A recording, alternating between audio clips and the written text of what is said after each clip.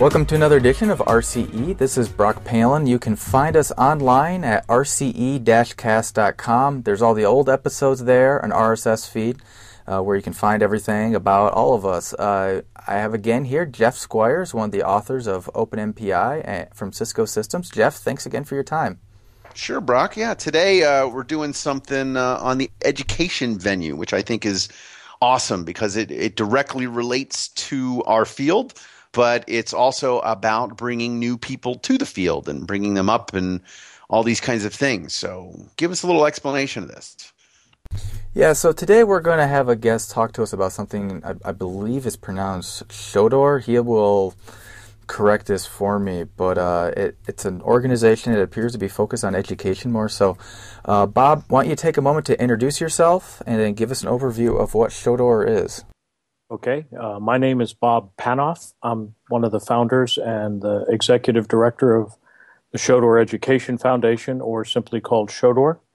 I used to be a physics professor, and one of the things that I developed with my colleagues in math and computer science was an interdisciplinary approach to research and teaching, which everyone calls computational science these days, but wasn't so much so 25 years ago. In the course of developing what we wanted to do in the classroom and in the computational laboratory, we found that the training of faculty through workshops was a very important piece, and that's something that we have focused on, and it was really the reason Shodor came into existence.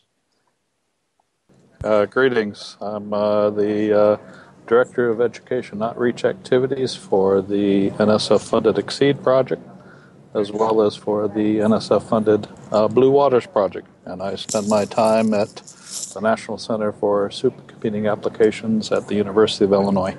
So when you say training of faculty and in education, you're not talking about training faculty in computational science. You're talking about training faculty in the education of things they probably already know.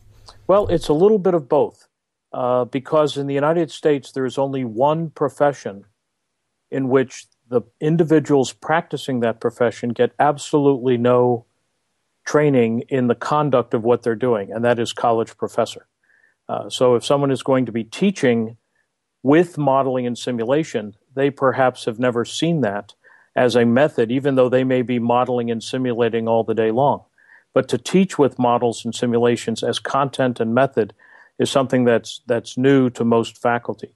But in many cases, we've also had to teach faculty about modeling and simulation because it's not necessarily native to their own experiences, especially in biological sciences, in the social sciences. We find a lot of people say they went into biology because they love science but didn't want to have to do any math.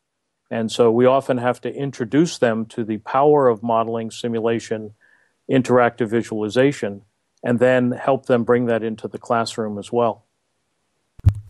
So we're overloading some terms here, and so what I want to know is what you just described. You're actually talking about encouraging teaching with the use of some of these computational resources that the rest of us tend to use for our research, and we actually focus on computation.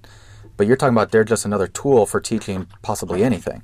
Right, and it's not just another tool because it's also the content of what's being taught, that people need to know that what we're learning in astronomy is not just by looking in telescopes, that what we do with models of galaxies and colliding galaxies is much more the practice of the everyday computational scientist than simply analyzing data.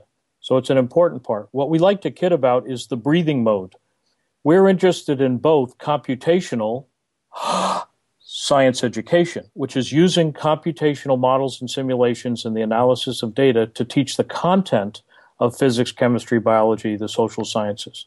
But we also teach computational science, which is how to build the model, how to construct the model, how to test the model, how to be sure that you know that you're not only solving the right problem, but that you're solving the problem right. So we talk about computational science education and also computational science education. And Shodor's engaged and has been for 20 years now in the practice of both. Now, how did you come to recognize this as a problem that needed to be solved? Or put differently, how did this all get started? Well, in the old days, I was a physics professor, and I was also the director of education at NCSA. And there was an opportunity through discussions with the National Science Foundation that we could be running a substantial number of workshops that the National Science Foundation would be willing to pay for. Unfortunately, the organizations that I had worked for at the university and center level did not necessarily want to take on a grant in which the bulk of the funding was participant costs. And the simple reason is there's no overhead. It would cost more than we would be bringing in, they said, for us to run these workshops. And so Shodor really was created to have an independent, nonprofit, 501c3, whatever jargon you want to use, approach to doing faculty enhancement, for helping faculty to be better at what they do and how they do it, without necessarily distracting a university or the supercomputing centers from their concern about the bottom line and the actual cost of the grant. So Shodor was really this new idea of being an independent player, so that by day, most of us who ended up working at Shodor would be professors at universities, but on our own time, we would run these workshops for other faculty.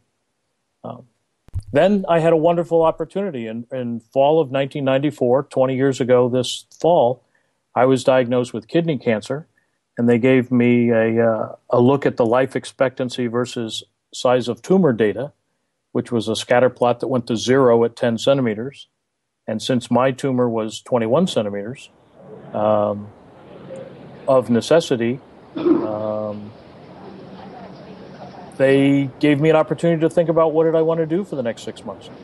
And the answer was, let's work on getting Shodor up and running, and I can always come back and be a physics professor later.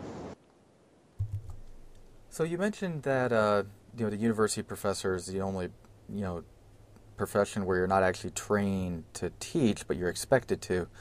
But primary, secondary education, that is the case, but we definitely don't see these sorts of tools being used there.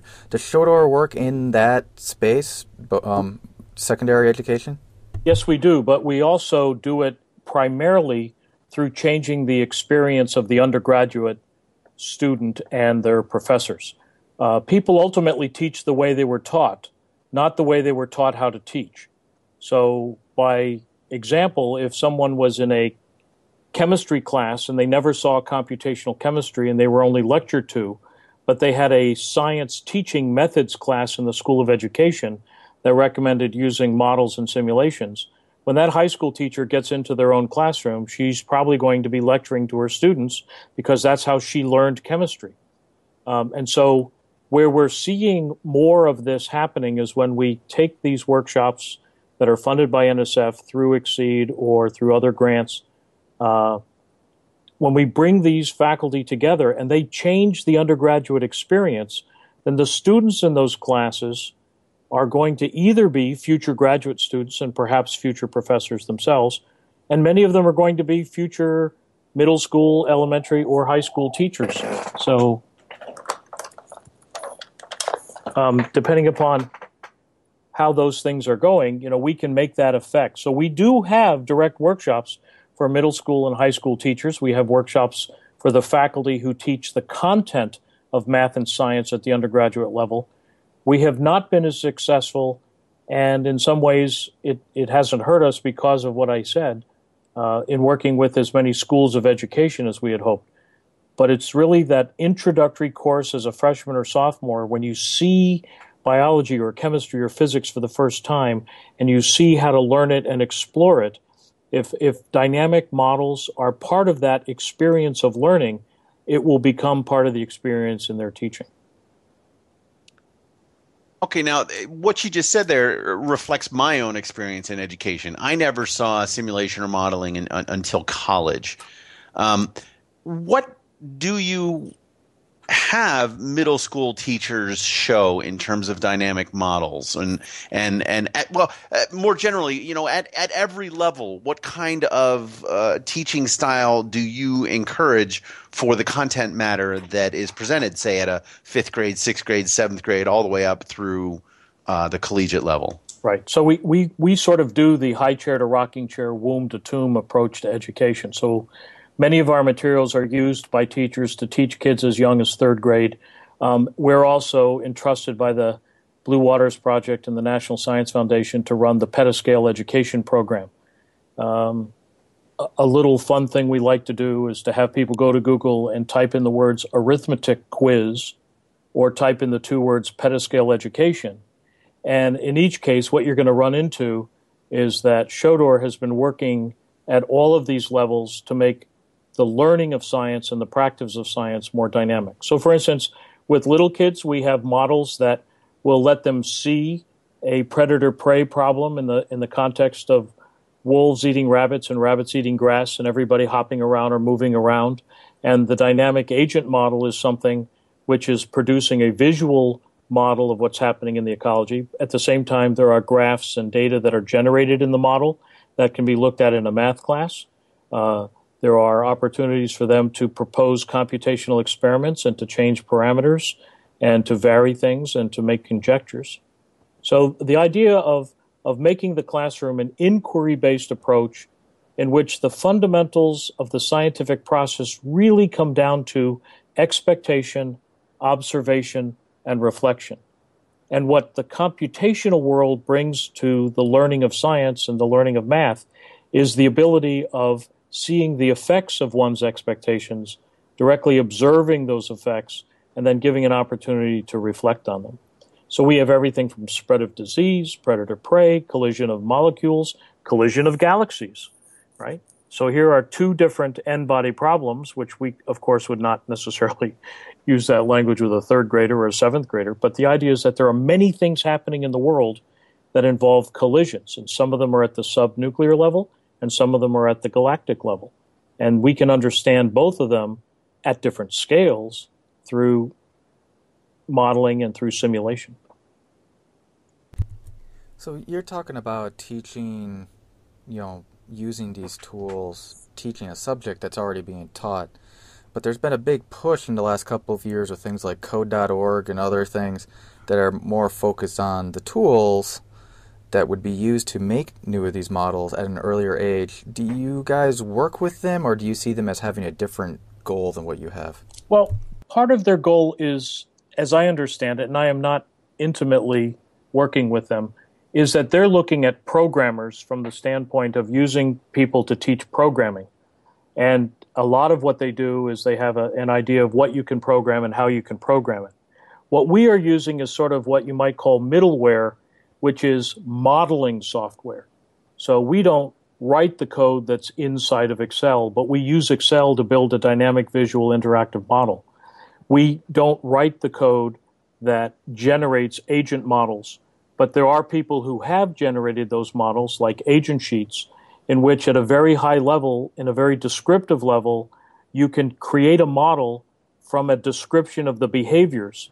So if I wrote a sentence that said, if a healthy person is next to a sick person, there is a chance the healthy person changes into a sick person. I've just written code, but only if I'm using the modeling software that can interpret my sentence and make it this dynamic interactive experience. At the coding level, we agree that some people are going to need to know coding, and the earlier they learn it, the better. But we find many more people will learn coding if you actually give them these intermediate tools first. So system models or agent models or numerical models, that it's the model building software that we use to great success. And then those students who see that and ultimately push the limits of that software come back and say, well, how would I go beyond this? And the answer is, well, if you knew some programming, you could do that. So rather than starting out everybody with Hello World or simple things or teaching loops or teaching abstracts, we want to start teaching science using computational methods. And the best approach that we have found is this realm and wealth of tools that are modeling and model building tools rather than assuming that it's going to be programming. That being said, even when we teach programming with working models. So we give students an existing Java or JavaScript or Fortran or C model that's completely built, running, and works. And then the students learn to modify that model and to tweak it and to see, if I change this, what happens? If I change this, what happens? What we don't want to do is teach keyboarding skills. I mean, in my experience, a lot of programming classes is learning how to type, right? And what we would rather do is learn how to explore and to conjecture and to observe and to model. And certainly part of that, I think we've learned to talking with many people, is that this approach is more interesting to girls, young women who want to get into modeling visualization as well. And a number of the minorities tell us. We work with a lot of Hispanic and African American students here who don't necessarily have the background or have computers at home, but they very quickly get into this dynamic and visual modeling environment, and then they get excited about it. It's something that we can see a higher retention across the board. Now, you mentioned a couple of technologies in there, so Java, JavaScript, Fortran, and so on. You kind of beat me to the punch on the question I was going to ask. What software do you use, and do you have different levels of software that you use, or different types of software and modeling tools that you use at the different levels of education? Yes. So and I'm not going to talk so much about grade level, but knowledge level. So at the novice level, and that novice could be a middle school student or their teacher, it could be a graduate or a postdoc. But at the novice level, we have models that work, that run, and the student learns to run the model and learn the science by varying parameters, by making observations, by thinking deeply about what the output of the model gives you. And I would say that for professionally in some fields, that's exactly how the profession works. I know very few chemists who on a daily basis write code, but they run Gaussian. Now, that's not necessarily true with some of the other sciences, but there's a lot of science to be done by running models that have already been built, running code that's already been built. And what your job is to define the problem and interpret the results. So we have lots of Java applets, JavaScript applets. Our website gets 4 million web views, not just hits, but web views a month, where people are spreading diseases and propagating rabbits, and they're looking in the ecology, or they're studying the variation code, of right? functions. Not in reality. Well, yeah. They're not spreading diseases, actually, right? Right, but you know what I mean. It's they're getting their hands on the real subject area by seeing what happens under certain conditions. So that's been a really fun part of what we do. We can provide materials to people, and they can use them for learning. And actually, go ahead. that's actually the key part of simulation and modeling, to do things you can't do in the real world, either because it's too small, too big, too dangerous, or infectious. Right. So that's one part. Now, the next thing we do is we use a set of modeling environments, and I'll include Excel as one of them. We use, for agent modeling, we use both something funded by NSF called Agent Sheets. We also use NetLogo. And the bulk of those models, and also another environment that does system modeling, which is called VenSim, the bulk of those things are we give students and their teachers models that have been built in these environments, but because we're giving them in the environment in which they were built, they can not just change a parameter, they can actually modify the model. They can add effects that weren't in there to begin with, they can change effects, they can make it much more complex, and so they learn the modeling process by taking the ancient theorem of modeling, which is that the right answer is the wrong answer plus corrections. Right? So you start with a simple model. It's not really the way the world works. It may not even be close, but you can make it better. And so these modeling environments that allow you to look at things in the context of iterative processes is something that's really powerful and gets students. And Shodor has not only created a lot of these materials, but we have collected materials from the students and the faculty that we've taught, and we've vetted them and make them available through what's called the Computational Science Education Reference Desk. It's part of the National Science Digital Library.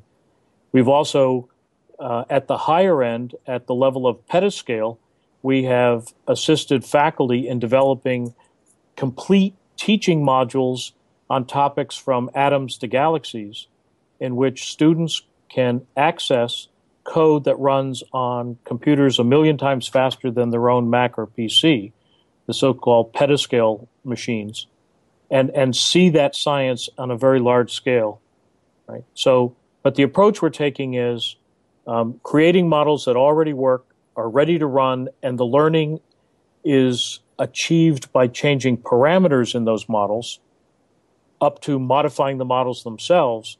And then ultimately, we promote a fairly good percentage, but not nearly everyone because they don't need to becoming the programmers who build those modeling environments in the first place. So I want to take a little bit of a different route here. Thinking more about secondary education, do you actually go into schools themselves? It sounds like a lot of what you described is come play with something on our website or come to some workshop, which is in addition to your normal learning. Secondary ed is a harder thing to kind of break into and get them to change their ways. Have you had any success there? Yes, and we've done it, as I said, first and foremost by changing the undergraduate experience and having teachers go into the classroom and bring our materials with them. A second is that we work in a train-the-trainer model where we're working with a number of state institutions from North Carolina to Texas to Oregon. We've even gone up to Alaska, in which we work with the people who work with teachers and show them better ways of using the technologies that are being brought to the classroom. Our biggest success historically has been with the schools that are on American military bases overseas. Starting in the late 90s, Congress mandated that every child in every American school on every American military base overseas would spend at least an hour a week on a computer, and the teacher said, doing what? Because they had no curriculum, they had no software. And so Shodor took about, starting in the late 90s and going all the way through today, we have developed a set of materials called Interactivate. It's available from Shodor at no cost. It runs on any device, mobile or otherwise, and it produces this set of materials. And then we work with teachers to incorporate that. Shodor has the co-teaching model where when we train the trainers, we recommend that those trainers themselves work with teachers in their own classrooms and not just have sort of a remote, impersonal workshop. So that's a big part. The other part that we're doing, if I can sort of change it a little bit, is we do a lot of workshops with middle school and high school students ourselves here at our office in Durham, North Carolina. So we have hundreds of kids in the summer will come through week-long workshops in which they'll learn. It's not the name of the workshop. The name of the workshop is Modeling Your World, for instance. But what they're really learning is computational biology and computational physics or computational chemistry. But they're learning it at a topic in a way that they can see the excitement. And then those kids bring what they've learned back to their classrooms. And then we hear from their teachers saying, hey, how can you help me do this same type of thing? We have an entire apprenticeship program teaching high school students the range of skills from modeling and simulation, web design and graphics, programming, including parallel programming, system administration, and databases. And through a program that is very time intensive, these high school kids put in 3 full Saturdays a month plus 8 weeks in the summer working a 40-hour week.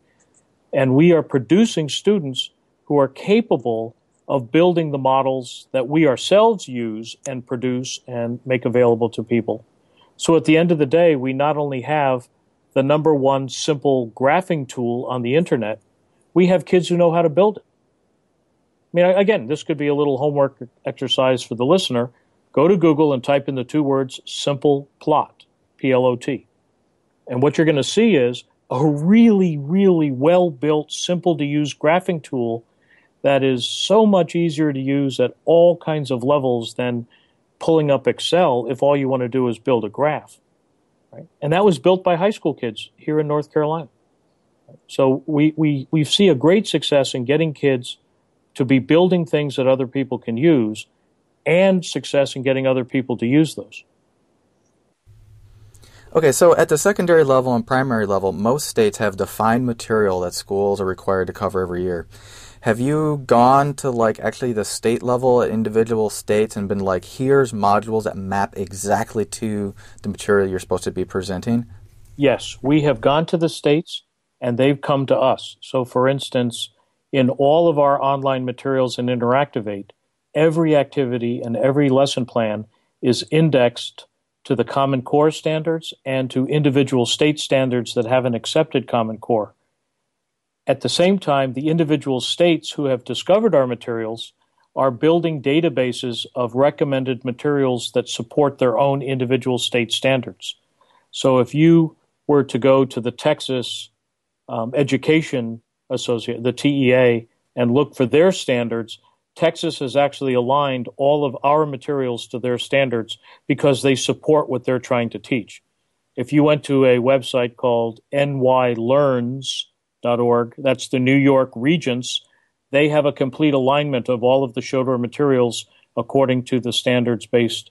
Learn NC is the North Carolina Standards Organization, and they have taken all of our materials and aligned them to the individual state standards as well.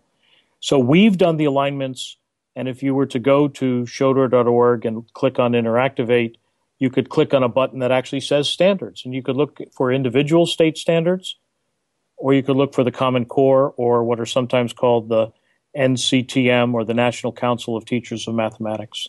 So it goes both ways. So you've mentioned a couple times that you have some free tools. How are you funded? How do you what are your costs, and how do you keep this education rolling?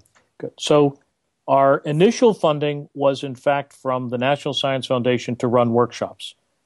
When that workshop grant, which was a very small grant at the beginning because I had been ill at the actual foundational stage of Shodor, so the NSF gave us a little bit of money to do a few workshops.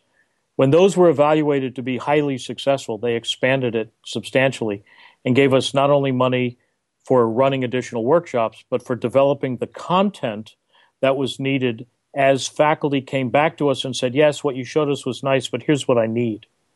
And so the National Science Foundation has funded probably 80% of Shodor over the course of time, either directly through grants to Shodor or through subawards from various institutions, from NCSA and the University of Illinois primarily.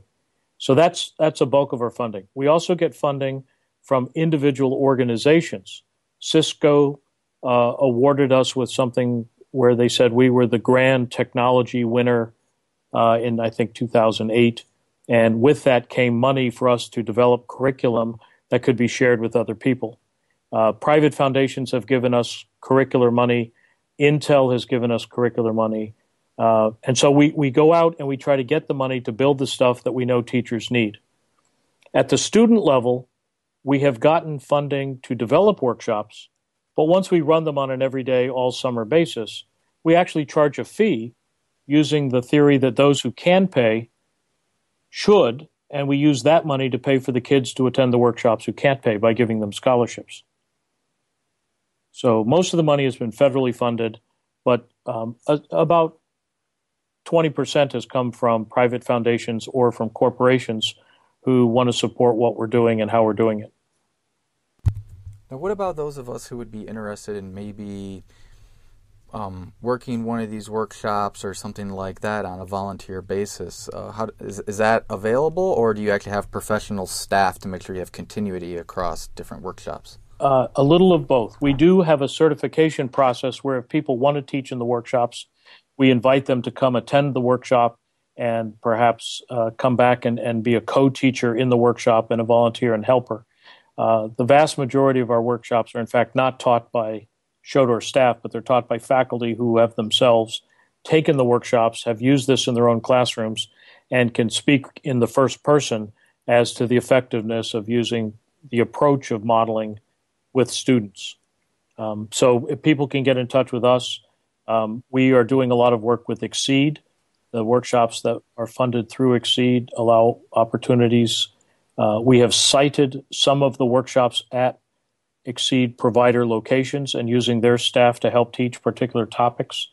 We hold the Petascale Institute through Blue Waters at NCSA and leverage their staff to help teach what we're doing and how we're doing it.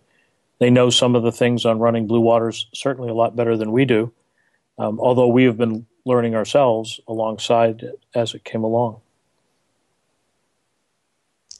So, Scott, this is a perfect tie-in for you here. I wonder if you can tell us what your perspective of Shodor is and how do you partner with them and things like that. I've been working with Bob since the late 1980s when I started with NCSA, and he came to be a part of a summer workshop that we had for students.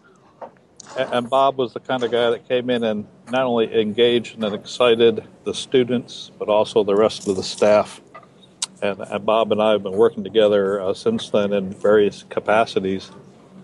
Bob brings tremendous energy to these workshops, and it's from the perspective of not only how he engages the students, but other faculty. And a critical part of this is, and he hasn't really explained it yet, but how he works with others to change how they teach these kinds of topics and subjects. To stop doing PowerPoint slides, to stop lecturing, but actually engage the participants so that they're active participants in the learning process. And this has really been demonstrated repeatedly in the kinds of workshops, the kind of presentations that Bob gives all over the country. And we've just built on that energy and that excitement and the knowledgeable people that he brings together to really make the kinds of workshops that we think are critical to changing the curriculum at all levels, whether it be K-12, undergraduate, graduate. It brings tremendous ideas and approaches that I think are really effective, and it's been demonstrated in the changes we've seen in the curriculum in both the K-12 schools and particularly the undergraduate courses. I mean, we have evidence from various surveys talking with faculty that we're seeing significant change occurring as a result of this kind of engagement with the community. It's really amazing. So that kind of begs the question, how do you typically start an engagement? Does somebody come to you? Do you go seek out an organization or a need? Or, how does somebody find you or connect up with Shodor one way or another? A lot of it is viral expansion, where we have people who've seen things and have been successful, and then they show it to their colleagues, and then they want to be trained, or they want to have the same experience. We are very mobile in the sense that we bring the workshops out across the country. We've had faculty from more than 1,000 institutions over the last 10 years attend our workshops. We've done 240 some odd workshops around the country, occasionally coming back to the same place more than once. But the engagement is at multiple levels. So we may be the invited talk or the keynote at a regional workshop from the Consortium for Computing Sciences in Colleges, the CCSC organization. Or we may be at an ACM conference, or we may be at supercomputing. And when people in sort of the plenary see the kinds of things that we do, and somebody said I put on a good show. It's an engaging talk that people say, "Gee, how could I do that in my own classroom?" Then they find out about some of the training opportunities, or they go online. We have some, self-guided tutorials at Shodor, so that you don't necessarily have to wait till you go to a workshop, but you could. You could go through that material online. And then we do a lot of work with Exceed and with the individual centers to be trying to engage their outreach efforts to bring, the simulation across the curriculum. I would agree. There's a lot of word of mouth of either people having heard Bob or some of his colleagues present, and just people telling one another about the value of this. And then the other critical aspect is in working with these teachers and these faculty, the materials they develop we then put back into these repositories to share with the broader community. And it's the ability to pick up what others have done, relate it to what they're trying to do in their own classroom, either using these modules as they are or modifying them so they're appropriate for what they're trying to do in their own classroom. So it's really been a tremendous effort to engage the community. So, what exactly does the name Shodor come from? Okay, so that's an interesting way to answer or to ask that question. The name comes from the following story.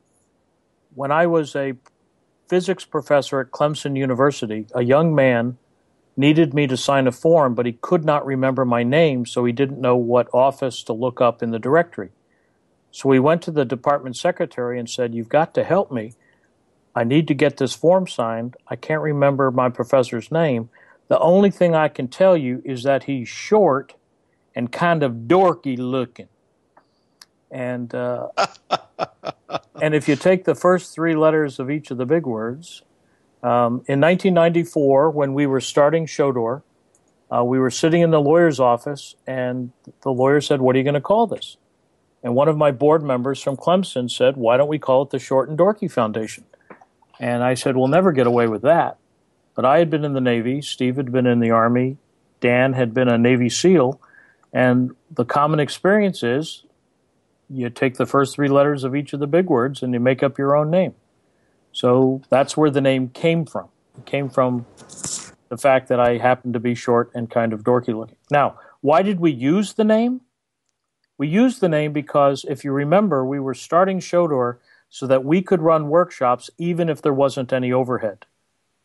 That we were not concerned about overhead to decide what would be the appropriate use of our time. And if helping other people was a good thing to do, we had to find a way to do it, even if the university structure or the supercomputing center structure couldn't handle that level of outreach. So the lawyer said to us, "You can't just pick a name. We have to make sure it's not derogatory or misleading." And when he looked it up in the Oxford English Dictionary, the word Shodor is the name of the hammer, and it's the process of turning gold into gold leaf. That you have to beat on it and beat on it and beat on it. And if you do that, the gold will go a lot farther. Whatever it covers is more attractive. It's less electrically resistive. It makes it better. And it doesn't have to be a lot, but it has to be gold. You can't use tin, you can't use paper or dirt. And our goal for Shodor was to take the best approaches for teaching math and science and beat on them and beat on them and beat on them until we could get them to spread out. And even if it's kind of thin, it'll go a long way. And what's the point at the end of the day if all the gold sticks to the hammer? Right?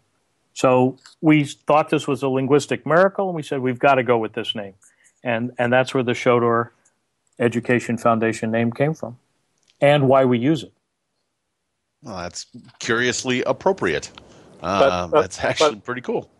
What I wanted to add is that Bob loves to tell this story when he first meets with a group, and that ability to say that and laugh really engages the community, and that's what begins the very vibrant interchange between Bob and every audience that he speaks with. I mean, that kind of humor, that kind of engagement really builds camaraderie between the participants and Bob as a leader of a session. Yeah, I mean, we don't take ourselves too seriously, but we have a lot of fun. We do a lot of good work. The materials are being used by lots of people, and it doesn't bother us if nobody actually knows that it's us. Like I said, if you go to Google and type in the words rabbits and wolves, you're going to find our materials. If you type in epidemic disease model, you're going to run into our materials. You know, we're not first. Wikipedia's first, then Harvard, then us. Okay, but I mean, lots of things that you would want to teach dynamically. It turns out that the materials that our students here in Durham at the high school and college level that have been trained by us, that have worked very hard and put in a lot of hours, those materials are now being used by millions of people around the world, and primarily in this country, but around the world, to engage the process of learning through running and interpreting models. So you halfway answered my next question there. I was going to say, how do people find you on the web and start an engagement and things like that? But while you were talking there, I Googled rabbits and wolves and simple plot, and sure enough, the first Google hit takes me straight to Shodor.org. Where should you go on the Shodor website to say, I would like to get some kind of formal engagement rather than just use the tools? I want to actually be trained in all these kinds of things. Right. So the Shodor website is laid out in such a way that there are tabs, there are indicators that people should be able to see themselves. So there's a tab for students, there's a tab for educators, there's a tab for parents, there's a tab if you're just looking for activities and lessons. And so when you come to Shodor.org, you should be able, in one or two clicks, to see where we are able to help you in some particular way. Right? And so there are those efforts to make it an engaging web experience that you can quickly find yourself and see yourself working with Shodor, because we've anticipated you looking for us on the web. And we've used that same approach with a project that we do in collaboration with Scott and Exceed, which is called HPC University, that if you go to HPC University, we've organized the resources that if you're a student, there's a place that you can easily see, oh, that's the portal for students, or that's the portal for educators. Right? And so there's opportunities for us to do the same thing.